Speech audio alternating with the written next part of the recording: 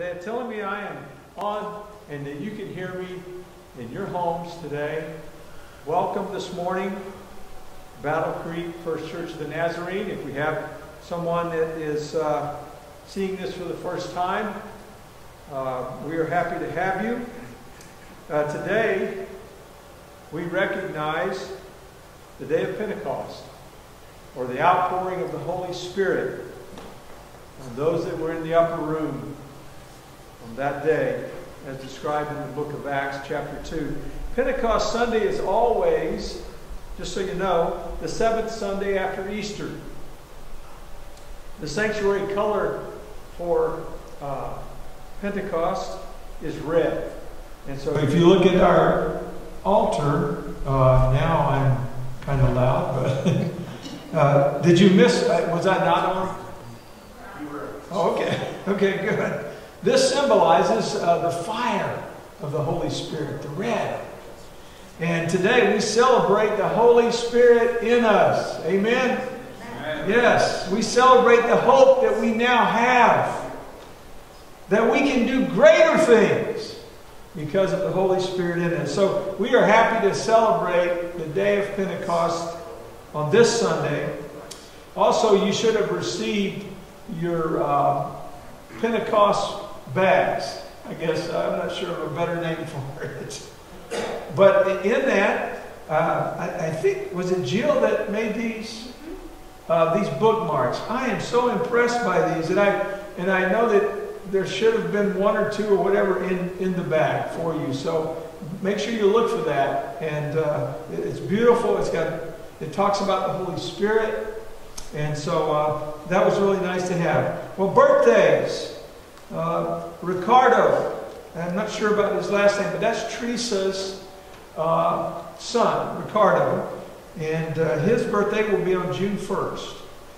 And little Lucia, hers is on the 2nd of June. We miss the Wolford family. And I think of her, she was the cutest of the family.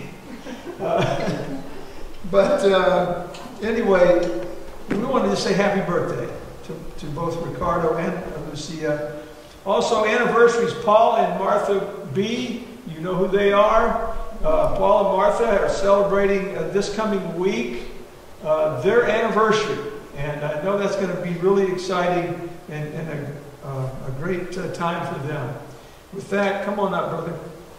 Brother Paul is going to come up and give us an announcement.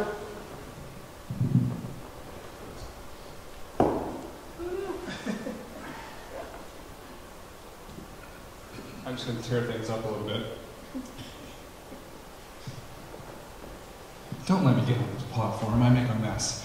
Good morning. I'm so glad that you told me we have an anniversary this week. I would have missed that. No, I'm just kidding. 26 years, believe it or not.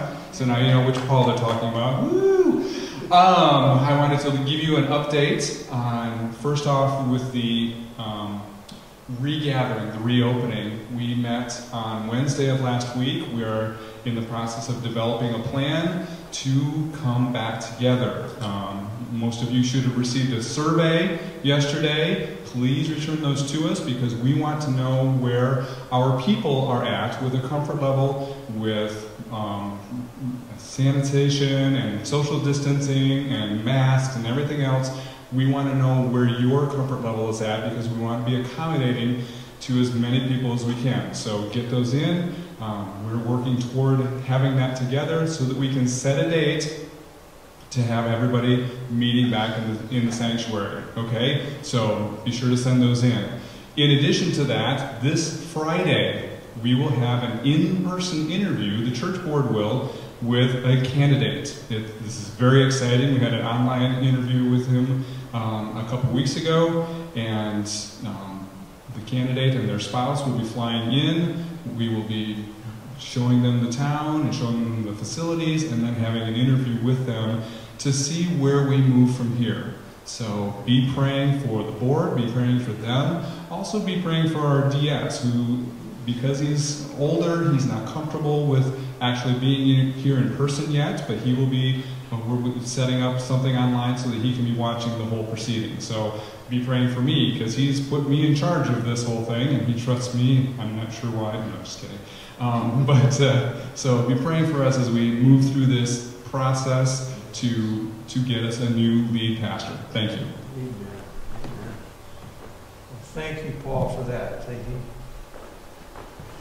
That's very important for us to know and stay up on. Also, just a few other announcements that I normally say each Sunday. I want you to stay connected. Remember, Facebook, phone, text, email, or you could even use the U.S. Post Office as well. Call the church phone. Leave messages. Let us know what's going on. Let us know if you have a question. We will get back to you on that same day. If not, it'll be definitely the next day. Giving, continue to be faithful in your giving. We are so thankful for you for that. Give online, give by mail. You can drop it off here at the church during the week. If you just ring the doorbell for the child care, and someone would be able to accept that from you. But also, we can do a curbside pickup, as we call it. And if you need someone to come by, we can come by and pick up your tithe and offering. Well, next Sunday is Trinity Sunday. You don't want to miss that time of celebrating the Trinity. And we will look at the Father, the Son, the Holy Spirit, and also I think it would be appropriate for us next Sunday. Be prepared for this. We will share the Apostles' Creed together, and it'll be on the screen for you to see and be able to say that along with us. Well, Paul writes in 1 Corinthians, his letter to the church at Corinth, he writes this: there are different kinds of spiritual gifts, but the same Spirit is the source of them all. Different gifts, but the Spirit is the same. There are different kinds of service, but we serve the same Lord. And he says in verse 6, God works in different ways, but it is the same God who does the work in all of us. A spiritual gift is given to each of us so that we can help each other. Have you ever looked at spiritual gifts that way? That they're given to help one another. That's what Paul tells us, to encourage, to comfort, to strengthen each other. Yes, we can do even greater things, Jesus said, with the Holy Spirit in us. Let us now sing praises to this one God who is the same in all of us.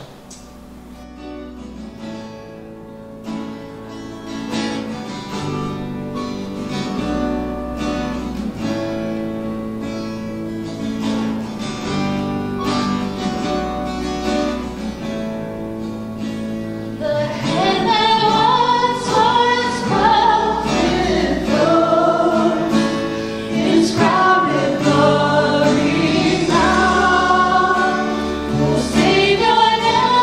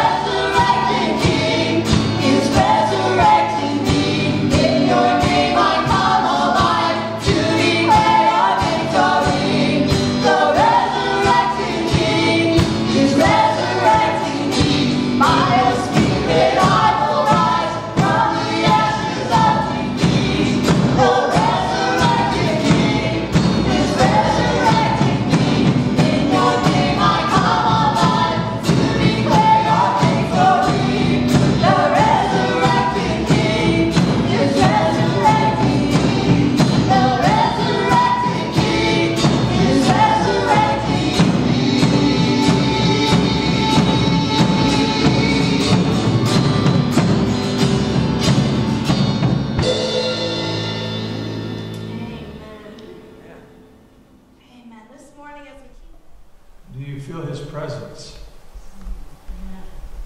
Do you feel the heaviness of His presence today?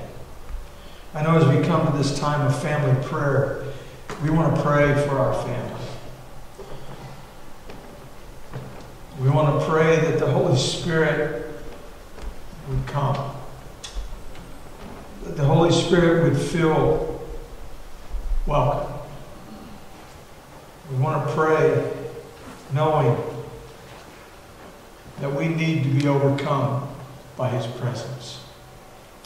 I know that I want you to continue to pray for Jerry and her dad, George. You know who they are. You know the need there. And also continue to pray for my cousin Alan.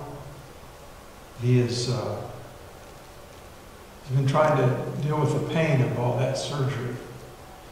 And so just continue to lift him up as well. Continue to pray for the families in Midland, the Midland area with the flooding that took place there. That's damage that will take months, months and months to even begin to recover from that. Pray for our nation today.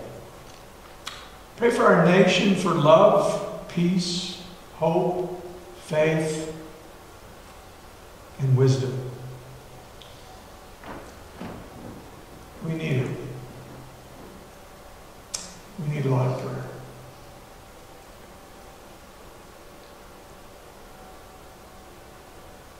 And pray for as Paul mentioned, pray for the board. Pray for our pastoral search process.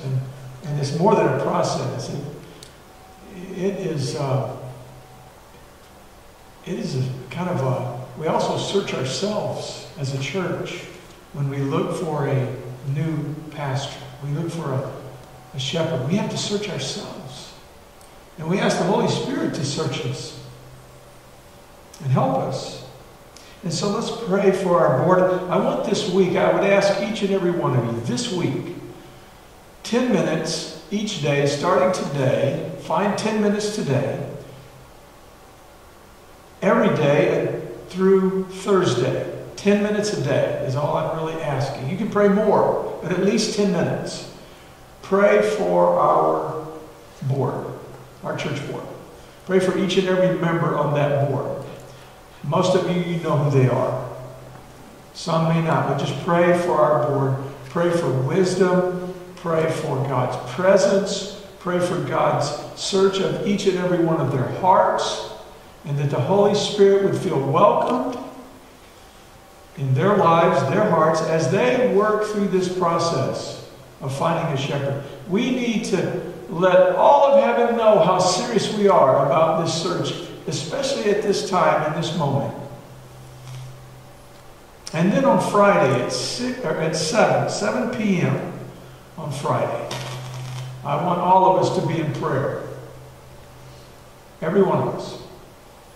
In prayer.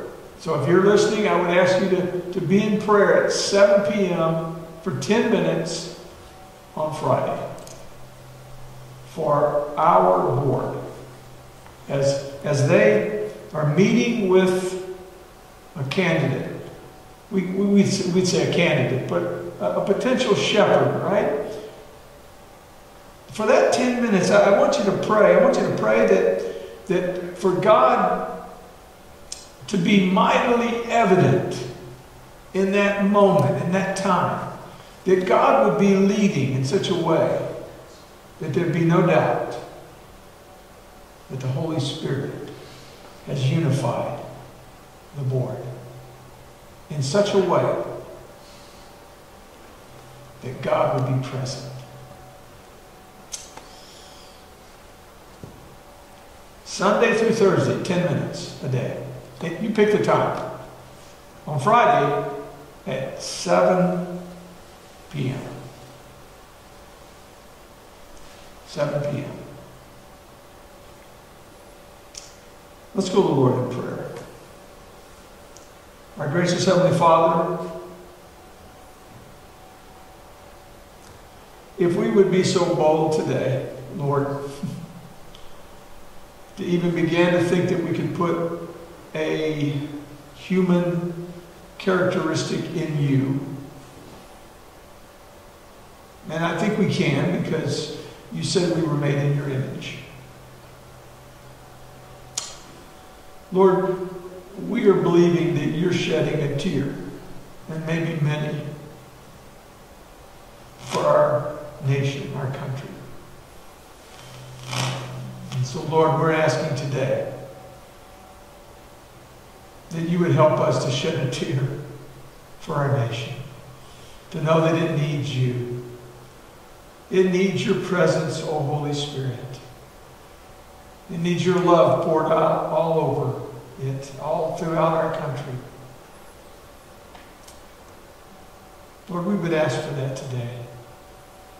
We know it's not too much for us to cry for our country. Help us, Lord, as we reflect on that today. And Lord, would you be with each and every person I've mentioned here in this moment, this time of family prayer? Would you be with each and every individual that's listening and watching today? And Lord, you know the needs.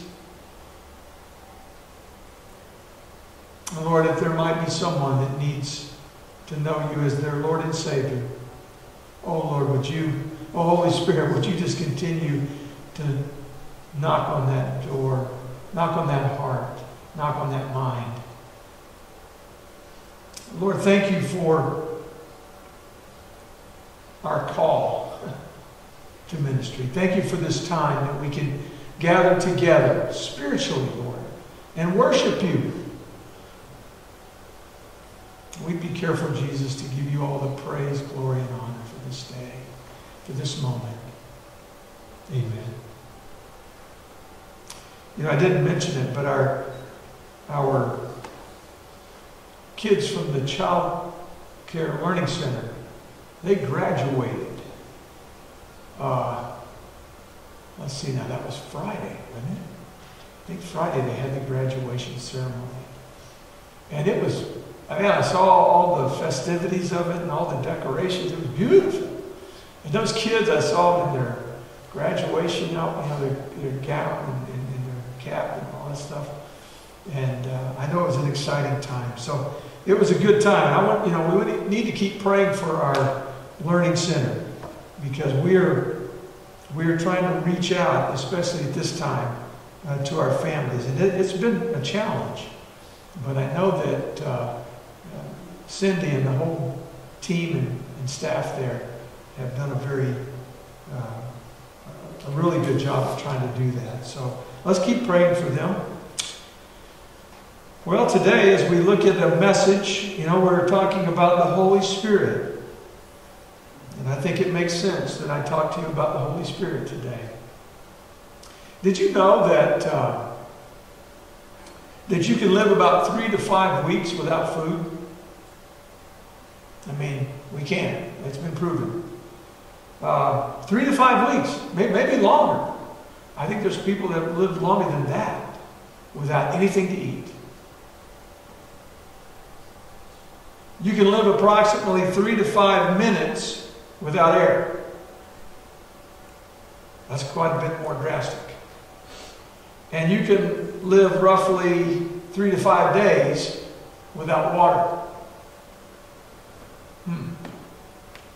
65% of our body is water. How about that? It is water that carries oxygen to our cells. We think blood, but it's the water in our blood. How about that? Water cushions all of our joints. Some more than others. Tell your knees that, right? Oh. Yes. You cannot digest food without water. Ask a horse. If you've ever raised horses. Water makes up 70% of our planet. Water is important. Water has a unique a couple of different unique molecular properties, I would say. Did you know that the solid form of water, which is ice, can float in the liquid form of water? That's very unique. Does that excite you? You've never thought about that when you put that ice in that water. You're putting water in water. And that water has a high heat capacity. Water, meaning it takes more energy to increase the temperature of water compared to other substances. That's why we put it in our radiator. And water has a high surface tension, I found. Have you ever noticed water when it beads up on your car? If you watch water, even on a flat surface, if you watch the beads, they will connect. They're like they're moving. You ever notice that? They are moving. Water has a high surface tension. It resists being pulled apart. It wants to be together. That's how water is. No, I'm not giving you a science lesson today. That's not what this is about. If I did, you all passed. But if I were, it's kind of interesting learning about water. But that's not what I want to talk to you about. I want to, instead, in our time together, our short time, Jesus offers us a different kind of water. A water for anyone and everyone who is thirsty. You got to be thirsty, though. He offers it to those who are thirsty and those who will believe in Him. He offers us a water. It is not a physical water. It is a water that gives life, but it's not physical. It is a living water. But the question is, are you thirsty?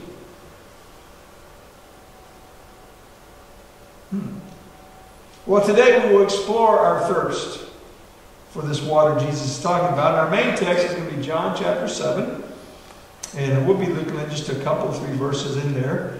And you can go ahead and turn there. John chapter 7 if you have your Bible. And we'll be looking at on the screen here a little bit the New Living Translation as I typically do. But it's important to understand that Jesus has already been speaking to others about this different kind of water.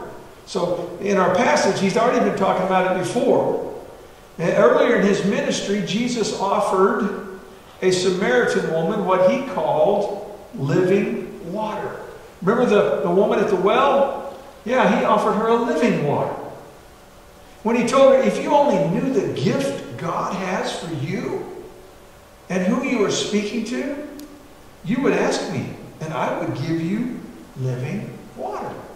That's the gift that God has for us, is living water. And Jesus goes on to tell her something about this water, which I am certain created in her a thirst, a desire for this water. Just from Him telling her about it. He told her that those who drink this would always have their fill. When they drink it, they fill up every time. And He told her, He said it becomes a fresh, bubbling spring within them, giving them eternal life. Wow. Do you want some of this water? Church, it is this living water which becomes a fresh, bubbling spring from within us that I want to talk about for a few minutes. Come with me now to Jerusalem. We'll talk about this water. I want to take you to Jerusalem on a special day of the year. It's October in Jerusalem. And there's a celebration going on. A lot of people are there. It seems like in Jerusalem, on those days of celebration, there's a lot of people come from all around. And like many Jews, Jesus is there on this day. And I want you to come with me there. The celebration of the festival that's going on is called the Feast of the Tabernacles. Sometimes it's called the Feast of the Booths. But really a booth is a tent. That's not what we called them in the Army. Did they call them that in the Navy? They called them tents, right? You didn't have too many tents. You have ships. But it's the Feast of the Tabernacles. Well, that's what we'll call it today. When they celebrate the Feast of the Tabernacles, there's two things. There's two main points to it. There's two reasons to celebrate, for sure, at least. One of them is that their ancestors, the Israelites, their ancestors, they're celebrating the fact that they were wandering in the wilderness for 40 years. And they lived in tents, tabernacles, booths. Even God had a tabernacle, right? They dragged that thing around. And so they're celebrating that they did that for 40 years. And in that 40 years, God provided. And secondly, they are celebrating that when they finally came to the promised land, God provided there too. He provided water. He provided a beautiful land. And they could have a great harvest. So this tabernacle, this Feast of the Tabernacles, is celebrating that. Their time in the wilderness, where God provided, and their time in the promised land, God provided. Part of that celebration, this is interesting, part of the celebration, there would be this procession every day. The priest would go down to the pool of Shalom. He would take this golden flask and he would dip it in that water. And then he would go back up to the temple, to the altar, and he would grab the golden flask of wine. And he'd take both of these and he would pour them into this bowl that had holes in the bottom, and it would kind of dribble onto the to the altar. The wine and the water would mix and dribble onto the altar. It was like a sacrifice. They gave their wine and they gave their water. They would do this every day for the 7 days of the celebration. Every day that procession would take place. And what that would represent is God's provision of water. Not only in the wilderness, right, when they needed water, but also when they needed to harvest a crop. The grapes would be the harvest in this case. So they would be using this water. They would be putting it over, sprinkling it, and it would go onto the altar. And it was during this last day that Jesus is there now. Remember, he's there. He's watching like everybody else. He's seeing the priest go down and get the water and come back up and goes inside, and he knows what he's doing in there. And Jesus is watching everybody who's watching this. They're all celebrating this water. Jesus steps up and he says this, beginning in verse 37 of John chapter 7. This is what Jesus says. And there's some narration here. On the last day, it says in verse 37, on the last day, the climax of the festival, Jesus stood. Now they've just done this thing with the water. Jesus stood and shouted to the crowds, anyone who is thirsty may come to me. Anyone who believes in me may come and drink. For the scriptures declare rivers of living water will flow from his heart. Verse 39. When he said living water, he was speaking of the Spirit, who would be given to everyone believing in him, but the Spirit had not yet been given, because Jesus had not yet entered into his glory. So this living water is the same living water that he had offered the woman. That's what this is. It is the Holy Spirit. That's the water. They're all celebrating water. And Jesus is watching. And he lets them know what the celebration is really about. I guess you could call it a spiritual drink, right? That's what you could call it. In fact, Paul, in his letter to Corinth, he calls it a spiritual drink, the Holy Spirit. You see, just at the moment in the celebration where the Jews were recognizing God's provision of this water, both in the wilderness and in the promised land, Jesus gives them something to think about. Hey, I've got some water for you. That's something to think about. Is the something he offered the woman at the well.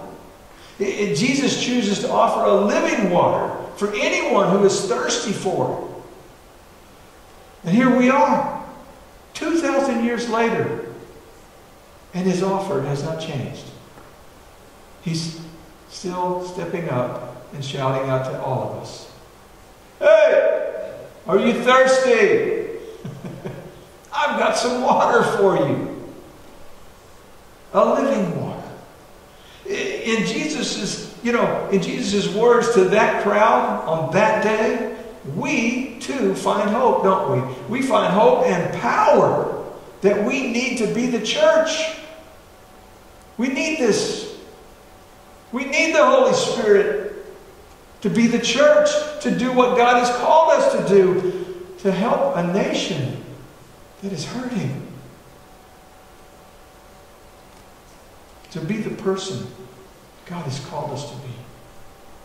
We need this water. And Jesus is asking you and I the same question he asked them. Are you thirsty? Are you thirsty? I mean, we see in verse 37, Jesus stood up. He stood and he shouted to the crowds. Folks, it is Jesus who stood up. Not anybody else. Jesus stood up in front of all those people who were celebrating a time that they thought they knew exactly what they were celebrating, but he stood up. No one else did. Only Jesus can give this water. No one else could do that. God sent his Son to do that, to offer this water. A spiritual drink. Much later on the night that he was arrested, I mean, this would be later on, we see in John chapter 15, Jesus, we see that he says this, he says, "But I will send you," he's talking to his disciples, "I will send you the advocate, the Spirit of truth. He will come to you from the Father and will testify about me." That's what Jesus said. By this time in his ministry to his disciples, Jesus has provided multiple names for this water that he's been talking about. He called it the advocate, the Spirit of truth. And Jesus begins to explain the workings of this living water. The commentary writer in the Wesleyan Bible commentary puts it this way: the Holy Spirit does not stand as a power independent of Jesus, nor is he to be a focus of faith distinct from Jesus. You don't just worship the Holy Spirit. Amen? Jesus is the one who can offer the Holy Spirit. He only comes from Jesus. And he only speaks about Jesus. Jesus says, he will testify all about me. He will only speak about me. That's what Jesus says. And notice that the Holy Spirit is the Spirit of truth. He speaks about Jesus to you and me even now. As we're sitting here and as I'm standing here, he's speaking through the Holy Spirit. This living water, this gift of God and Spirit of truth offered to both the woman at the well and all those people that day in Jerusalem is offered to us today, right now. To everyone, no matter where you're at. If you're at home, you're here, in your car. Church, those people were being offered the Holy Spirit as a promise then. He was still just a promise on that day that Jesus stood up and said that. He was only offering a promise. And yet today, the Holy Spirit's here now. That's why we celebrate Pentecost. He's come. Woo! He has come. He is here. Are you thirsty this morning? If you are, notice the first announcement Jesus makes when he stood up in front of all those people. He said this, anyone who is thirsty may come to me. You got to be thirsty to come to me. This offer is open to anyone. As the disciples will find out later, Jesus has been given all the authority of heaven and earth to make this offer to anyone. He says that to him in his commission and when he's leaving. But what does Jesus mean by being thirsty? I mean, what does he really mean by being thirsty? Why is he asking if you're thirsty? Perhaps thirst. Maybe you're thirsty this morning if you have a need that hasn't been met. Are you thirsty? Maybe you're thirsty because you need to be forgiven. Maybe you're thirsty because you need to forgive. Maybe. It could be that you don't feel loved. Or maybe someone who's not feeling loved right now. Or maybe it's someone who is in love with the wrong things. Maybe they're thirsty. Maybe that's what Jesus is saying.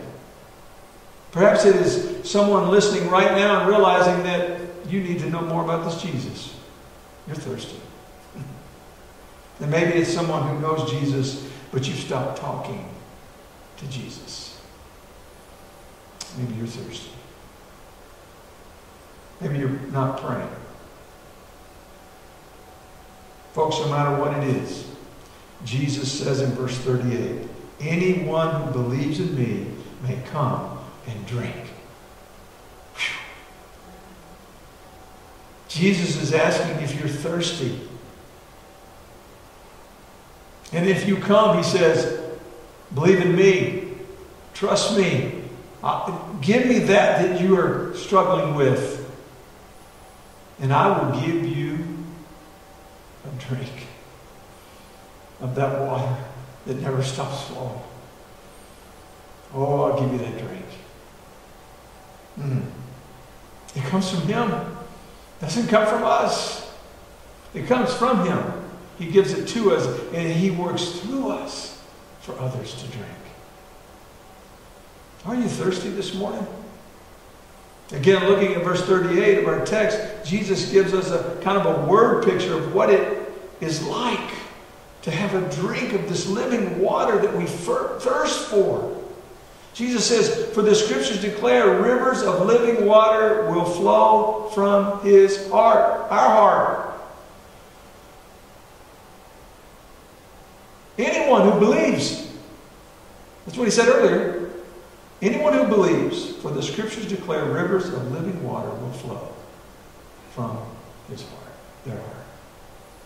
We can't be sure about what scripture Jesus was referring to because all the scholars debate it, but I'm convinced that Jesus is describing the working of the Holy Spirit in me, in you. That's what that river of living water is. It's the Holy Spirit working inside of us. The commentary writer again says this, what begins as a quest for a drink becomes the discovery of a river.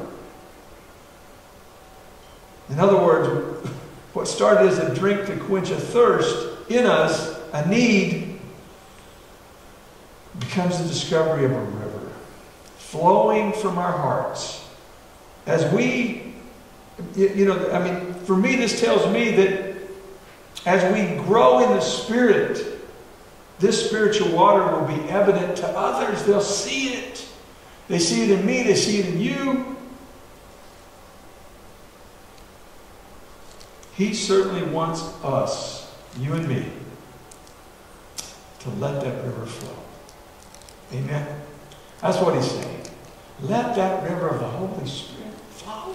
Let him work in your life so that others... What did I say earlier? I think in that scripture reading, something about that it will to help one another. The Holy Spirit flowing from us. Well, I invite the praise team to come up, and they're going to help us respond to this. But I want to kind of share something with you right quick. I know that for me, Jesus' words and actions in this passage also call for me to remember what it is like to be thirsty for Christ. Oh Lord, I want to be thirsty today. I need to be thirsty. And in closing, I want to share you an illustration about thirstiness, what it might do in us. Do you know how many bees it takes to make a jar of honey? Someone in here might know. Someone out there watching may know how many bees it takes. Well, according to the National Honey Board, the life of one honeybee worker is astounding. For one collection trip, it beats its wings 11,400 times per minute, traveling over a mile at 15 miles an hour to gather pollen and nectar from 50 to 100 flowers. It makes such a collection trips throughout its entire life, which is only 28 to 35 days long. That's it. That's all a bee gets in its life. Producing a total of 1/12 of a teaspoon of honey in its entire life. One bee. No more than about a month. It only gets that one time. That's all it gets to make, is 1/12 of a teaspoon. So you can do some math and figure that out. In order for the average American to consume 1 1/3 pound of honey each year, a colony of bees will fly over 72,000 miles and visit 2.6 million flowers for you to have that honey. And I love honey. And I have at least that much at home. You see, each and every one of those bees have a tremendous thirst for pollen and nectar. And I think we need to have a tremendous thirst today to share God's grace. That's the thirst we need. To share God's grace in a lost and dying world. But again, we must start with a thirst for the truth that only comes from the indwelling and the infilling of the Holy Spirit in our lives. I want to ask you again, are you thirsty this morning?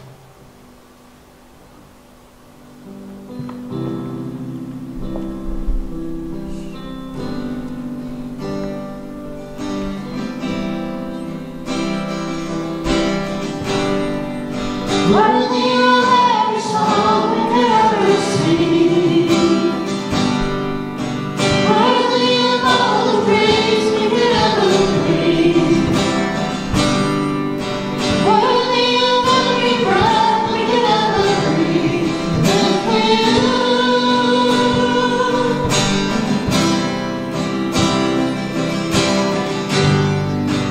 Jesus, the name above every other name.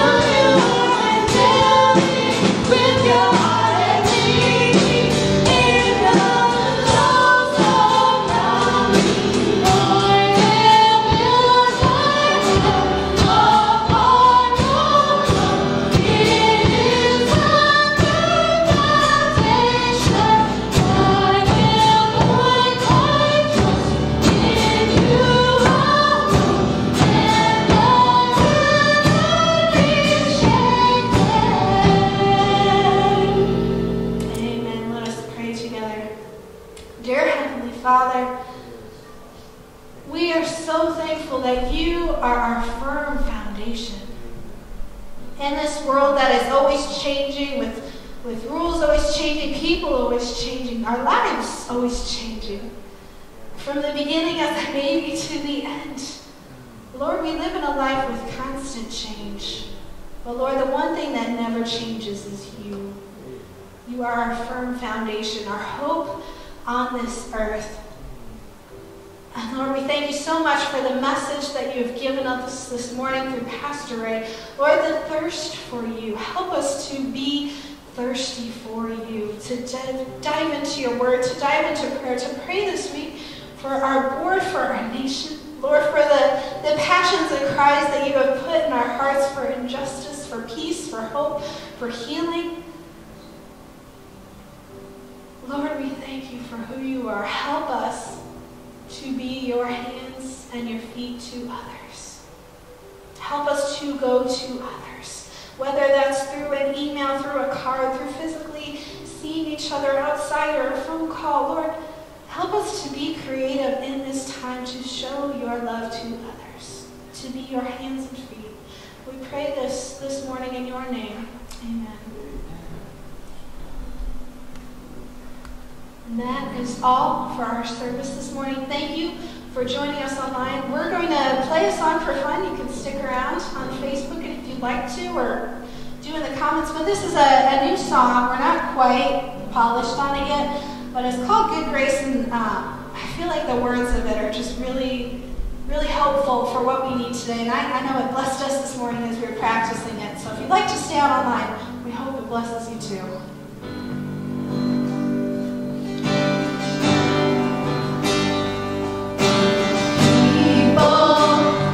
Come together, strength.